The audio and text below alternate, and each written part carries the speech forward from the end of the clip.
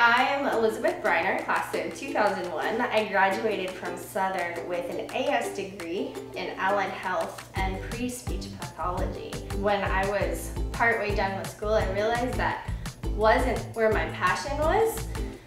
What I really wanted to do was feed people. So I worked in the cafeteria as a student. I worked in the bakery, in the cooks department, and KRs. I did all those things, and that's where my heart is. So I'm currently the breakfast chef here at Southern and doing what I love and hopefully teaching students to do the same. So being Alumni Weekend and not being able to bring you guys to campus, we thought we'd bring a little bit of campus to you. And we're gonna be demonstrating today how to make our world famous alumni chicken croquettes, which are those little Christmas tree shaped turkey bites of yumminess that we serve for the fancy alumni banquet. So if you want to follow along, I'll show you how to do it and you can make them at home. So we're gonna start with melting some butter on the stove. I'm gonna have it on medium-low heat. I've already got my pan over here ready to go. And I used salted butter. If you prefer lower sodium, you can go with unsalted. It won't affect your flavor too much. This is just what I had on hand, so this is what I'm using. You need 3 tablespoons of butter, and we're gonna let it start to melt.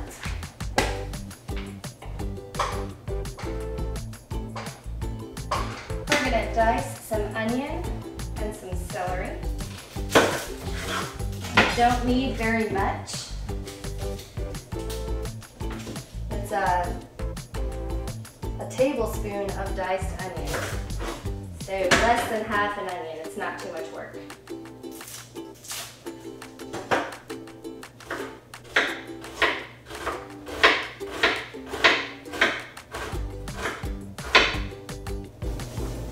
You do want it diced fairly finely so you're not biting into any big chunks of onion in your croquette.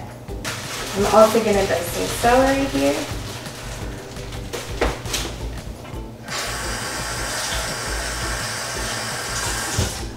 Again, it's not very much. It's 1/4 cup, which is about 1 small stalk of celery.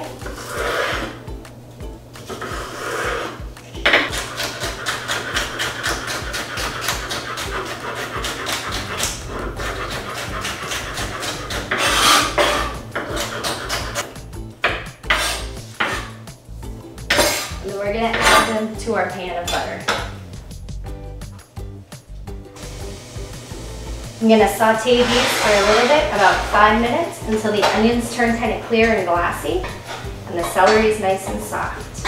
All right, this next step is making kind of the glue that holds the croquettes together. We're going to make a little paste or roux out of the flour and the melted butter. So I have 6 tablespoons of all-purpose flour, and then I have 2 tablespoons of McKay's chicken style seasoning, which looks like this if you're looking for it in the store. I still have my heat on medium-low, and I'm just stirring the flour in. We want to toast that raw flour flavor out of it, and so I let it sit on the heat again for about 5 minutes. This next process, we're going to pour the milk in the pan a little bit at a time. You can see I've switched to a whisk from my wooden spatula because I need to incorporate this slowly, and I want to make sure there's no lumps in the flour. I have 2 cups of just regular 2% milk here.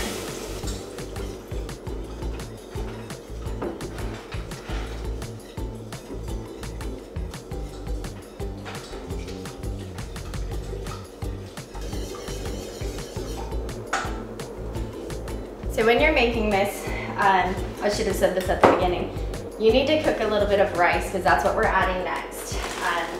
Ideally, you would use parboiled rice because it cooks quickly. So I have some already cooked, which is ready for our next step.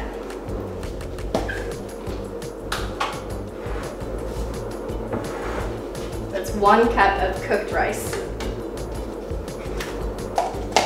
And while I'm waiting for the gravy to thicken, I'm gonna go ahead and dice the Worthington chicken and Worthington smoked turkey. So I've made just a few slices of each here. This is the smoked turkey, that's the chicken. You don't need it diced quite as small as the celery or the onion, but small enough so you're not overwhelmed with its flavor when you bite into a croquette.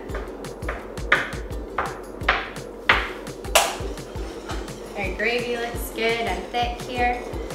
So I'm gonna pour this on top of the veggie meat and the rice.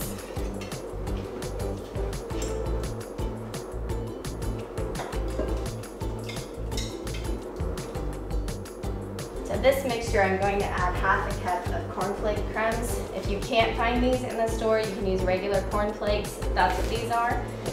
Just put them in a Ziploc bag and hit them with the rolling pin until they get nice and powdery.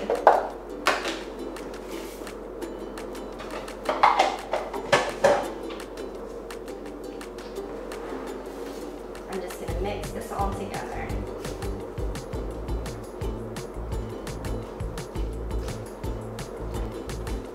You can see the mixture is pretty loose right now, so we need to chill it for a few hours, or overnight is ideal, so that the flavors can blend and then it'll be easier to scoop and shape.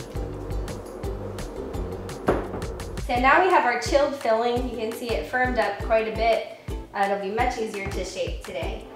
In this dish, I have 1 egg and 1 tablespoon of water, and I'm just gonna whisk them together using a fork. It's gonna help to bind the cornflake breading to the outside of the croquettes.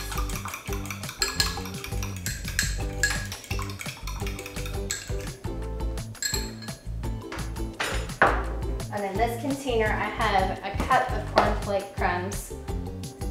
These are a little bit bigger. I didn't smash them all the way, and that's just my preference. If you like them finer, smash them finer.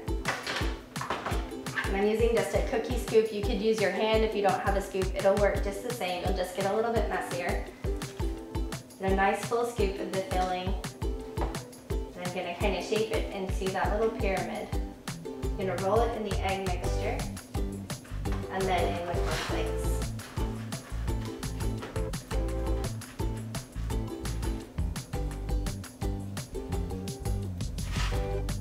And then I'm putting it on a parchment lined cookie. While you're doing this, make sure that your oven is preheating to 350 degrees.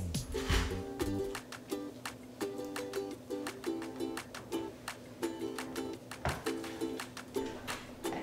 So we're gonna put these in an oven at 350, and they're gonna bake for about 16 minutes or until they get a little bit golden brown on top. If you want to give it a little extra boost, you can take some cooking spray and kind of spritz it, and it'll give it a crispier look. But if you prefer to use less oil, this way is fine.